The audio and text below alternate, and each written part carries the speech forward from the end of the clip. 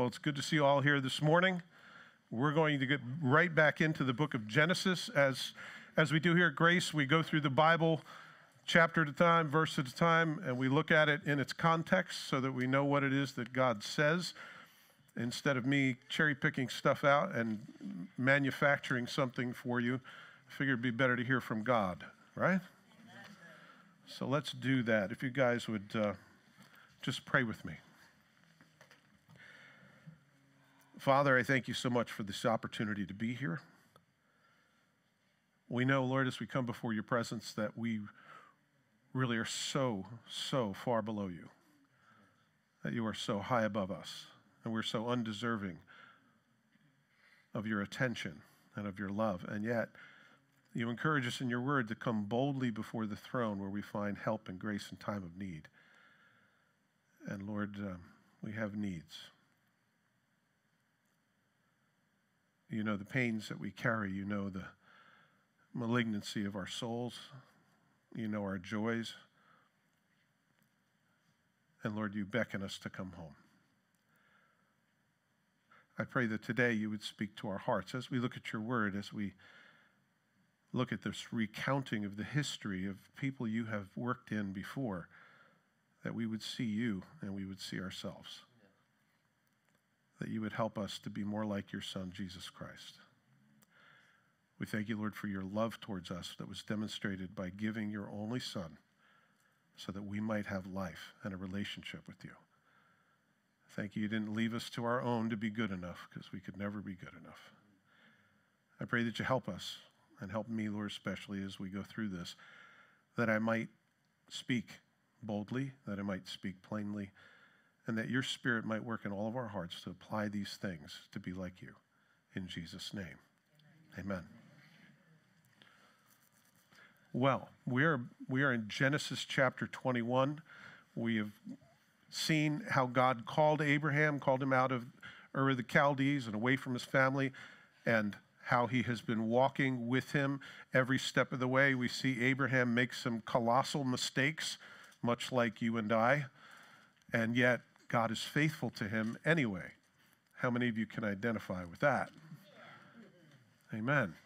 And so we're going to look at, finally, the long-awaited birth of Isaac, which is, it's been 25 years since the Lord spoke to him originally and said, you're going to have a son. I'm going to come and see you, and at the right time, Sarah's going to bear a son. And you remember what Abraham did when he heard that? He laughed. Later on, with some angels showed up at his house and said, I'm going to stop by a year from now, and Sarah's going to have a child. You remember what Sarah did? She laughed. So guess what his name means? Laughter.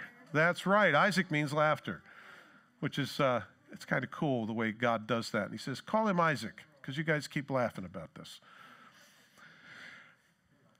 All right, let's see if I can work this thing. By the way, just in case you forgot where you were, last week, I'm going to go through this very quickly.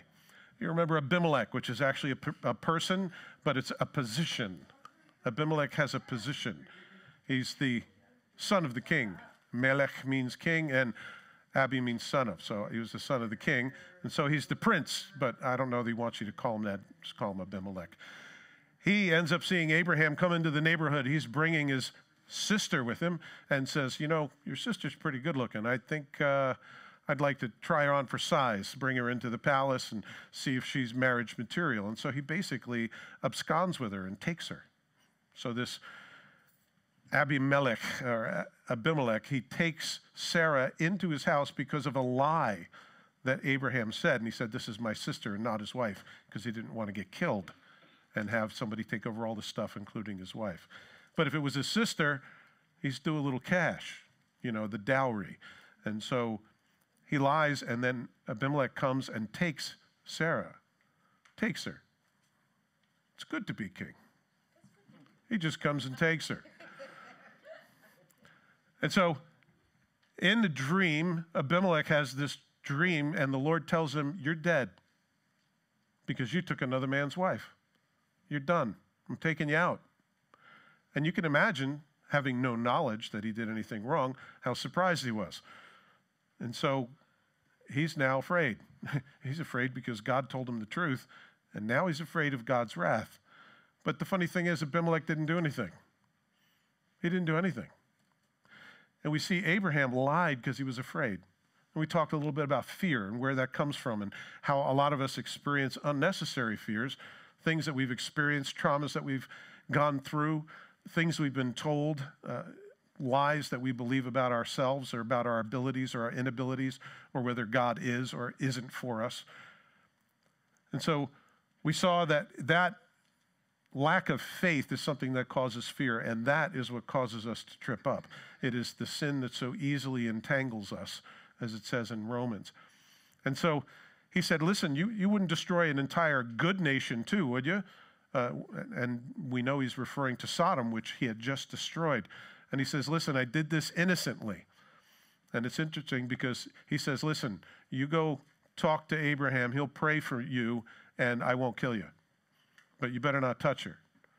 And it's interesting. He says, well, I didn't touch her. And he goes, yeah, I know you didn't touch her because I made you not touch her. It's interesting because he kind of unplugged the libido of all the men in the nation.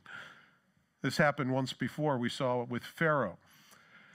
And so finally Abimelech's going to face off with him. He goes, what did you do? Why did you lie to me? Why would you say such a thing? Why would you cause my nation and for me to fall into such bad relationship with God? And so here's this unbelieving king facing off with a believer, God's man, Abraham, the father of all the faithful, and is reproving him for his lie. I don't know if you've ever been on the short end of that conversation where you've done something wrong and you got caught and somebody called you on the carpet. That is a miserable feeling. Okay, a couple of you are like me. Okay. I've been on that side, and it is a miserable thing. And you wonder what it is that I'm going to do. Well, it's interesting because Abimelech asks him, what were you thinking? What were you possibly thinking? And the interesting thing is, he tells him, he goes, well, let me give you the story. This is where I came from, and this is how it was. And God walked me here and there, and I told my wife, just tell him you're my sister, and that will do me a kindness, and everything will be fine. I'm not sure that's what Abimelech was looking for. He was looking for something a bit deeper. He was looking for somebody to confess, say, listen, I was wrong. Please forgive me. I'm sorry for what I've done. I repent. I will never do it again. But that's not what Abraham gave him. Abraham gave him a big, long story about how he got to where he was, which is more of an explanation than it is a confession. And sometimes that's what we do. We justify ourselves by giving an explanation. What were you thinking? Well, I was thinking this, and then I was thinking that, and I was thinking, hey, what somebody is owed is an apology and an asking of forgiveness and an offering of repentance. It's not a big, long explanation as to how you got to the place that you got. And it's much more of an excuse and an explanation. But what it isn't is a confession. A full confession means you agree with God and you say what he says. And so we looked at that last week, and then Abimelech, believe it or not, God hears Abraham's prayer, even though he's a liar. God hears his prayer, and he actually answers it, which is an amazing thing. Even though he's not in the right place with God, even though he's fallen short, know that our failures don't affect our relationship with God because it's secured through the life of Jesus Christ, not by our own good works. Amen? Because if that were the case, we would all be on some really seriously shifting sand. You know, oh, God loves me today because I was good and I didn't do anything really stupid. But as soon as I do something stupid, God hates my guts and I know lightning's coming down. I don't know what book you read that out of, but that isn't what a relationship with God is. When I've been justified with God because of what Jesus Christ did and he took away my sin, I'm free. I'm free of the guilt and shame of the things that I've done in the past, and I have the strength to be able to not repeat it because God gives us that to be able to do. And so Abraham intercedes, and God heals all of them, and he gets his wife back, and he gets a bunch of stuff. And that's where suddenly God's going to come that he's purged Abraham probably for the last time of his lying. He's now ready to handle having a son. So 25 years later, we're going to pick up the story where Isaac is born. And the Lord visited Sarah as he had said. And the Lord said for Sarah, and And the Lord did for Sarah as he had spoken. For Sarah conceived and bore Abraham a son in his old age, at the set time of which God had spoken to him. And Abraham called the name of his son who was born to him, whom Sarah bore to him, Isaac, which means he laughs. So laughter is born. Isn't that nice? It's been a long 25 years because God said he would do something. Has God ever spoken to your heart and told you he's going to do something and it took a long time? It took a long time. I remember graduating Bible college and I didn't become a pastor until I was 50. I was in my 20s when I graduated Bible college, and the Lord said, I want you to be a pastor. I was like, okay. Except he had to teach me some things and purge me of some things before I could actually do the job. I probably could get the job, but I'm not sure I could do the job. So at least he's equipped me now where I know that there's no good thing in me, and if the Lord causes anything good to come out of me, it's because he put it there. And so after this long time, suddenly laughter is born. That's kind of interesting. They call him Laughter. If it was a girl, I wonder what they'd name her. Hilarion, maybe? Or in Genesis 18:14, it says that God came and visited her. In other words, she got pregnant at the exact right time, just like he said. If you remember going back to the 3 visitors that Abraham has, and one of them being the Lord, if you look at chapter 18, verse 14, the Lord asks him, is there anything too great for the Lord? And at the appointed time, I will return to you according to the time of life, and Sarah shall have a son. This is that appointment that he said he would meet with her in such a way. And it's a remarkable, miraculous birth because he's 100 and she's 90. She's very young. There's a whole 10 years between them. People say, oh, you shouldn't marry anybody that's so varied in your age. It works when God's in the middle of it. Amen? I didn't hear any loud ones, but okay. And so here is what the Lord does and brings about laughter. He's faithful. He always does what he says he's going to do. If it doesn't happen, it's because we got it wrong. But how many times has the Lord come to Abraham and told him, you're going to have a son, you're going to have a son. If you see the stars, that's how many you'll have. See the grains of sand on the seashore, that's how many you're going to have. If you can count them, then you'll be able to count your descendants. And so Abraham's waiting and waiting and waiting and waiting, and now he's 100. If you remember 14 years previously, Sarah said, well, maybe you got it wrong. Maybe he meant for you to sleep with somebody else and have a child, so here's my maid. Not a good idea. That was not a good idea. And Abraham said, okay.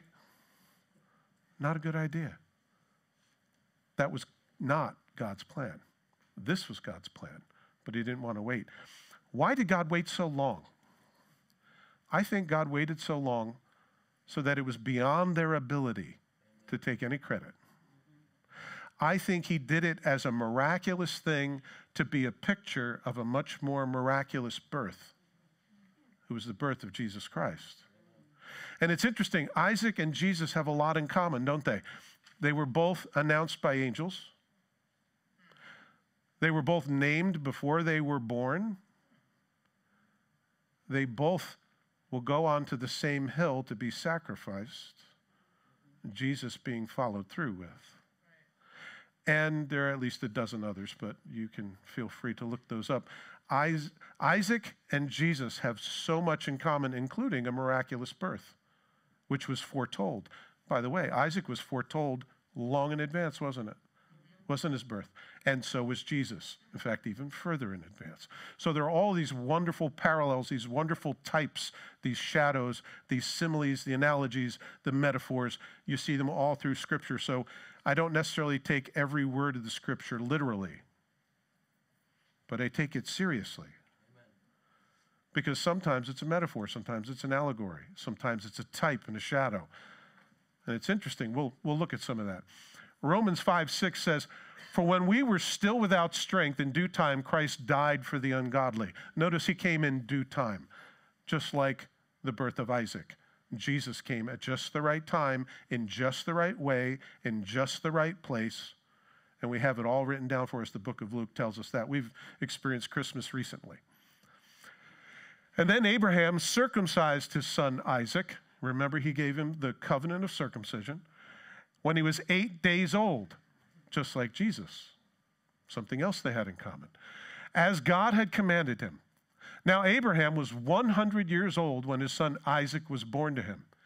And Sarah said, God has made me laugh, and all who hear will laugh with me. She also said, who would have said to Abraham that Sarah would nurse children? For I have borne him a son in his old age. So the child grew and was weaned. And Abraham made a great feast on the same day that Isaac was weaned. Now, you guys don't know what weaning is, probably. It means no more milk. You're going to eat solid food from now on. That usually happens around 2 to 3 years of age, probably because of the growth of teeth. Any of you ladies who are breastfed know what I'm talking about. It's time to wean you. It's done. And so we get all of these years that pass by, so we get about 3 years that pass by, and now he's going to be weaned. It's kind of a big deal. You know, you're going to be able to eat solid food and not just milk anymore. And so Abraham's going to have a party because any excuse to have a party. And so I can imagine that they're looking at, you know, who they're going to invite, and they get everybody there, and, you know, it's a wonderful occurrence. And, you know, like they do at these things, you know, you're going to line up for a family photo. And so you line up for a family photo, and it's you and the wife and the new child and Hagar and Ishmael. Somehow, this woman and her 17-year-old son, 16, 17-year-old son, Sunday school's got it all wrong. You know, they show them being little bitty kids, but they're not. Ishmael's now 16, 17 years old. Do you think they feel a little out of place at this party? All of the fuss and all of the attention is on Isaac, who was the only one that was supposed to arrive. But Abraham and his wife, in another way, just undercut trusting God and created a child of their own through a maidservant. And it wasn't a real marriage because nobody gets their wife from their wife. You don't get a wife from your wife. It doesn't work that way. You might get it from her father, from their family, you know, who gives her in marriage. But just because Sarah said, here, have her, make her your wife, doesn't mean they're married. Just thought I'd let you know. Just because there's a sexual union doesn't mean there's a marriage.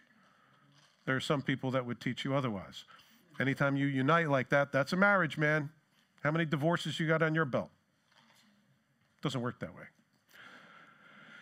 And so 1 Peter 2:2, it exhorts us as newborn babes that we should desire the pure milk of the word that we may grow thereby. It says that we should always have this desire for milk. So do you ever get weaned off the scriptures? Of course not. Do you ever get weaned off the elemental truths of Scripture that, hey, I'm a sinner, I need a Savior, and Jesus came and died for me? Will you ever get over that?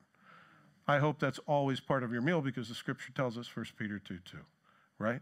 We should always have this desire for the pure milk of the Word, which involves the elemental truths about grace and the law and all of these things which you guys probably know and understand, but yet our hearts are refreshed with it all the time.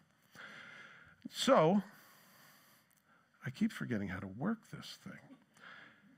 Hebrews chapter 5 is now going to give us this explanation. For though by this time you ought to be teachers, Paul is exhorting the Hebrews that they should be further along than they are in their maturity. You need someone to teach you again the first principles of the oracles of God. And you have come to need milk and not solid food. You see, this is an idiom for being immature. For everyone who partakes only of milk is unskilled in the word of righteousness, for he is a babe. But solid food belongs to those who are of full age, that is, those who by reason of use have their senses exercised to discern good and evil. Isn't that an interesting passage? When thinking about Isaac and him being weaned, I'm thinking, wow, he's coming into a place of maturity where he's going to actually be able to chew up his own meat and eat it. And the scripture refers to what that means. It means that you should know some of the deeper things of God. Your maturity should be better than those in the Hebrews, which they had to go back to the elemental truths, and Paul had to explain to them the simple things of the gospel of Christ. I think we all need to remember it so we don't need to be reminded. And so solid food belongs to those who are of full age, that is, those who by reason of use, you see, it's not by reason of understanding, it's not reason of reading it, it's using it. You see, because you can read the scriptures, you can have them memorized, you can have a catalog, and just pull it out and chapter and verse it just like that, but it doesn't mean that you put it into your life. That's a much different thing. So you can live a very religious life and have no relationship. It's that relationship which makes everything else work. And without that, it's just a lot of law keeping, which is a drudgery. Like stopping at a red light. I stop because I know it's necessary and I don't want to die early. But then when the light turns green for the other people and I'm waiting for mine to turn green and theirs turns red and my light's still red and then their light turns green again, I get a little frustrated. And that's what happens here on Ocean Avenue at the end of Thompson and Route 36. I'm rolling in about 5:30 in the morning and I roll up to the light and it turns red for everybody else and I count 1, 2, 3. It's still red. All right, I'm going to have to wait through 2 lights. I don't know why they do that. If you know anybody that can change that, please let me know. I'd love to have a conversation with them. Anyway, reason of use have their senses exercised both to discern good and evil. We should be growing always, right? There should be mile markers in our life where we're progressing and becoming more like Christ, where the elemental truths of the gospel are no longer the only thing that we feed on. We can understand some of the deeper things of God, and our maturity grows. That's the normal timeline. And so Sarah saw the son of Hagar, the Egyptian, whom she had borne to Abraham, scoffing. Therefore she said to Abraham, "Cast out this bondwoman and her son, for the son of this bondwoman shall not be heir with my son, namely Isaac." Be careful what you wish for. Here it was Sarah's idea that he lay with her maidservant to have a child, and now it doesn't seem to be turning out very well. Because the kid who's 16, 17 years old is now mocking the 3-year-old. Which tells me several things. Number one, this kid's not being supervised. Number two, it tells me something of the character of the kid. Well, all kids are kind of mean. But to see a 16, 17-year-old picking on a 3-year-old, that burns a fire in my gut when I see that. When I just read it, it kind of, where is he? Where's that Ishmael? But Sarah sees this and she goes, these guys got to go. You mean the woman that you gave to him as a wife and this boy that you supposedly adopted as your own are now out? That seems cold. Does anyone else see that as cold? Sarah, grow some grace. Come on. You're like the Tin Man. You need a heart. And yet, the 16, 17-year-old is mocking the 3-year-old. Sarah was upset.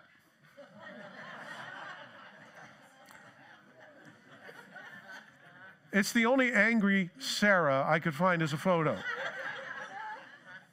But it works. Sarah was upset. You see somebody picking on your kid, there's something that gets stirred in you, right? Pick on my kid, forget it, Okay, Lord, help me here. And so Sarah was upset. You have to be careful of bullied kids because they grow up and they can become important people, like Elon Musk. Did you know he was bullied as a kid? Now he's a billionaire. Be careful who you're not gracious to. but also understand that God works all things together for good for those who are called, the called according to his purpose. He will take all of the junk and the stuff that goes through your life, and he will turn it to gold if you let him. If you let him. And so the matter was very displeasing in Abraham's sight because of his son. But God said to Abraham, do not let it be displeasing in your sight. Well, that's easy to say. Do not let it be displeasing in your sight because of the lad or because of your bondwoman. Notice, he doesn't call her a wife. Because according to God, she's not a wife. Whatever Sarah has said to you, listen to her voice. It's interesting, he listened to her voice before. It wasn't such a good idea. Now the Lord's saying, listen to her voice. For in Isaac your seed shall be called. Yet I will also make a nation of the son of the bondwoman, because he is your seed. Notice, the Lord never calls him Abraham's son. Notice, he never calls the bondwoman his wife. Because they weren't married in the eyes of God. They were married because Sarah said, here, have her. He's like, okay. Don't do that. Anyway, he's upset, but the beautiful thing is Ishmael ends up having 12 princes. And we see this later on in chapter 25 as we go forward. We'll get there. Ishmael ends up being this great nation as well. And so Abraham is kind of worried about letting them go and having them cast out. And imagine you've got a 16 or 17-year-old boy who you've spent a lifetime raising, and now you have to say goodbye to him. I mean, that's tough. And the Lord says, don't let it bother you. Don't let it bother you. That says that I have control of my emotions. And God expects me to have control of my emotions. He expects me to see things the way he sees things, regardless of how I feel. And there are actions that I need to take regardless of how I feel. And God expects me to get my heart under control, like a horse with reins. Well, I'm just saying. No, you're not. You don't have to say. You know, I've got to say. No, you don't. You don't have to say anything. You don't have to be a knucklehead. You don't have to be a bonehead. You don't have to say everything you think. I have to tell myself that all the time. That's why there's a giant clock over there. And so Abraham rose early in the morning, and he took bread and a skin of water, and putting it on her shoulder, he gave it and the boy to Hagar, and sent her away. And she departed and wandered in the wilderness of Beersheba. And the water in the skin was used up. And she placed the boy under one of the shrubs. And she went and sat down across from him, a distance of about a bow shot. And she said to herself, let me not see the death of the boy. So she sat opposite him and lifted her voice and wept. If you enter into the emotion of that banishment, that abandonment. Any of you have abandonment issues? You've been abandoned and it's a hard issue. You read that and you say, really, Lord? What is that all about? I have a couple of questions of my own. Does this seem cruel and unusual? Is this a divorce? I've already answered that for you. She really wasn't a wife. Did she have a bad lawyer? Perhaps she got the short end of the stick because she didn't have a good lawyer. So what is up with this? And the Lord says, do this. Well, she was never intended to be part of the household. Neither was he. And I would love to say it's a happy mistake, but it's a mistake that has to be rectified by banishment. And that's incredibly sad. There are mistakes that we have made that tend to follow us around. And unfortunately, they can't be part of your identity, and they can't be part of your future. And they need to be let go. Now, I thought of at least 3 reasons why this should happen. Number 1, this is an indication of Abraham's faith. Well, why do I say that? Because he woke up first thing in the morning. The Lord told him, do what Sarah said, and he goes, okay. First thing in the morning, that's what he did. He got right on it. Notice, Abraham's not lying. He's not swindling. He's not negotiating. He's not compromising. He's obedient. The next morning, he got some water and he got some bread and he sent them off. It's an indicator of his faith. Number two, it's an illustration of the flesh. Sarah and Hagar are completely opposites. And they have a picture in the scriptures. Ishmael and Isaac are two different covenants.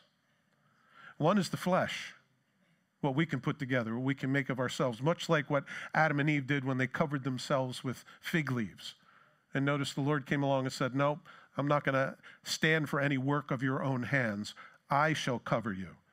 Your own covering is not enough that you put together. Besides, it's going to itch soon." It's a picture and an illustration of the flesh. That's what they were. And third of all, it's an illumination of my failure. It's an illumination of my failure. Let me explain. In Hosea 12:10, the Lord says this, "I have also spoken by prophets, and I have multiplied visions. I have given symbols through the witness of the prophets." Symbols. It's interesting. When I said we don't take the word of God literally, it's because not every word is literal. Some of it's allegorical, metaphorical. It's a simile, right? There's a bunch of other words, but I won't bore you with that. And so God speaks by symbols. So there are things in the Old Testament which are a shadow or a type or a model of what's going to happen in the New Testament. And so is this. And so that's a reason why God allows this to happen, and it's his plan. Let me show you Galatians chapter 4, where it's given by Paul. He says, "For it is written that Abraham had two sons, the one by the bondwoman and the other by a free woman.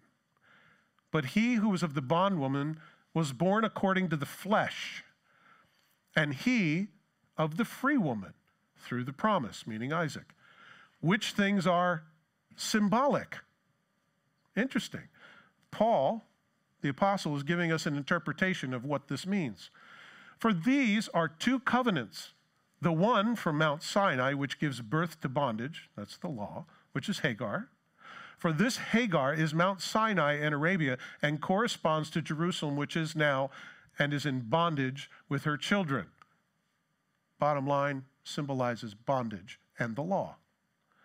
"But the Jerusalem above," meaning in heaven, "which is the mother of us all, who was according to the flesh, then persecuted him who was born according to the Spirit, even so it is now." So the one who was born of the flesh is persecuting the one born of the Spirit, who's Isaac. And so it is to this day. Do you know all of the Arab nations are still persecuting Israel? It's a big argument about property, but it's more about inheritance. It's more about standing before God. And it is to this day, even as it was in this day 2,000 years ago.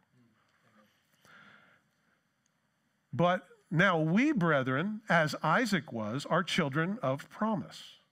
But as he who was born according to the flesh then persecuted him who was born according to the Spirit, even so it is now. Nevertheless, what does the Scripture say? Cast out the bondwoman and her son, and the son of the bondwoman shall not be heir with the son of the free woman. So then, brethren, we are not children of the bondwoman, but of free." You know what that means? That means you are no longer a slave to sin. When you get born again, you get an inheritance, which means your sins are forgiven and the power over sin is granted to you by the Holy Spirit. You were never supposed to be a slave. You've been bought and paid for with a price. Therefore, honor God with your body, as it says. Amen? Guys, understand this. That's good. So, there's an indication of Abraham's faith because he immediately went out. Number two, there's an illustration of the flesh because he is a product of the flesh. Ishmael is a product of the flesh. How many of you still have flesh? Some of you are just completely non-reactive. Okay. And this is an illustration of my failure. How is it an illustration of my failure? Well, according to the Scriptures, As soon as you get a law, the natural man gets a law, hey, don't touch this. You tell a child, I have cookies in here, the most delicious cookies you've ever had in your whole life, but you can't touch them. I remember my daughter, she was very young, said, don't touch the stove, it's hot. And she looked at me and she went,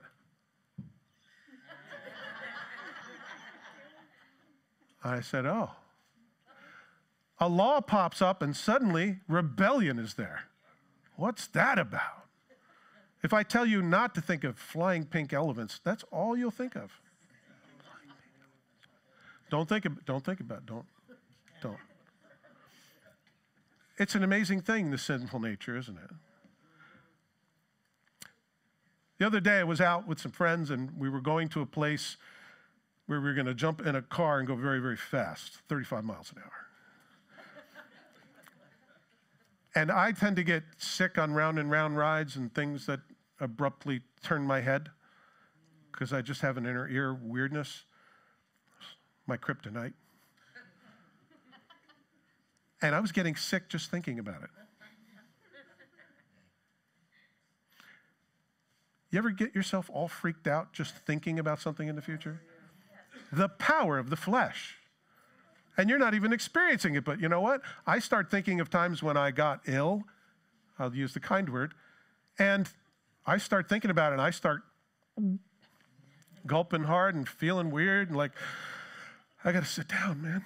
I'm not feeling well. I start turning pale because the flesh is an incredibly powerful mechanism. And without Christ in our life, you know, we're hopeless. We're like lemmings, you know. Anyway, the illumination of my failure, because the law never helps anybody be spiritual. Laws never help you to be right before God because we can't keep them. Red light. Don't go through a red light unless you're all alone and you know that other people are stopped. You know you got a second light to wait for. And there's nobody coming and there's no police officer in sight. Okay, well, do you know that goes through my mind? Hagar is a symbol of the law. Ishmael is a symbol of the flesh. There is no inheritance for her, and there is no Savior in him. Because Isaac is the one who's going to bring the Messiah, Jesus the Christ, the Son of the living God.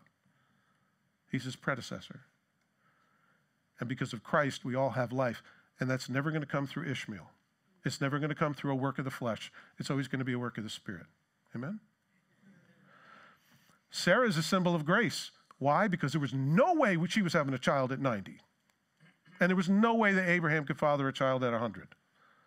She's a picture of grace. And there is no way you can stand before God without Jesus Christ interceding for you like a lawyer.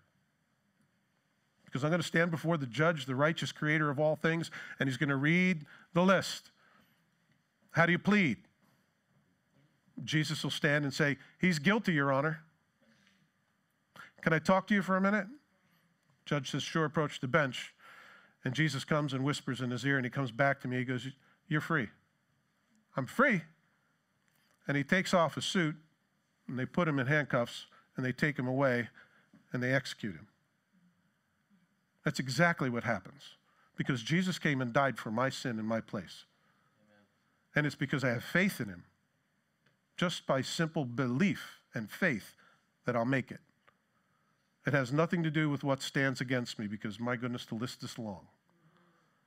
That's why we need Jesus. And Isaac is a symbol of the Spirit. Verse 14. Oh, I'm so sorry. Romans 8. If you live according to the flesh, you will die. But if by the Spirit you put to death the deeds of the body, you will live. For as many as are led by the Spirit of God, these are the sons of God. It's still the same, even in the New Testament.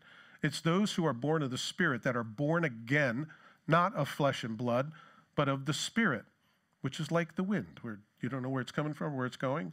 So it is of everyone who's born of the Spirit. In Colossians 3, 5, and 7, it says, therefore put to death your members which are on the earth, fornication, uncleanness, passion, evil desire, covetousness, which is idolatry, because you're worshiping an idol. You're not putting God first. Because of these things, the wrath of God is coming upon the sons of disobedience, in which you yourself once walked when you lived in them. You see, the habitual behavior of a sinner is no longer what defines me, because I don't do those things anymore. There came a last time I did speed. There was a last time I did heroin. There was a last time I smoked pot. There was a last time I slept around. And these things are no longer part of my lifestyle anymore, because the Lord has made me new from the inside out. And we are free, like the songs we sang today. We are free, truly free. In Romans 6, verses 11 to 14, it says, likewise, you also reckon yourselves to be dead indeed to sin, but alive to God in Christ Jesus our Lord. Therefore, do not let sin reign in your mortal body, that you should obey its lusts. And do not present your members, parts of your body, as instruments of unrighteousness to sin, but present yourselves to God as being alive from the dead. You see, we live out the resurrection of Jesus Christ when we're born again. And your members as instruments of righteousness to God. For sin shall not have dominion over you, for you are not under law, but under grace. You would think, well, somebody who's under grace, they'll just do whatever the heck they want to do. Well, you have to read the rest of the chapter. Just because we're under grace, because God has forgiven us of our sin, it changes us from the inside. And I don't want to do the things I once did before, because I was trying to stuff things into an empty space that's now full. That's what it is to have a relationship with God, not a list of requirements and laws. That's what Hagar and Ishmael represent, the law, and about doing things your own way, regardless of what I did it my way song says. So it's an indication of Abraham's faith. It's an illustration of the flesh, and it's an illumination to my failure, because I always have to walk away from my failures, unfortunately. And God heard the voice of the lad. Notice who he heard in the wilderness. He heard Ishmael, who's a picture of the flesh. And God heard the voice of the lad, and the angel of God called to Hagar out of heaven and said to her, what ails you, Hagar? Fear not, for God has heard the voice of the lad where he is. Interesting, they're in deep trouble. God shows up and says, I heard him. Remember when she went out in the wilderness last time, when she ran away from Sarai? When she was pregnant with Abraham's child? And the Lord spoke to her? Apparently she didn't believe it. And so the Lord answers his prayer.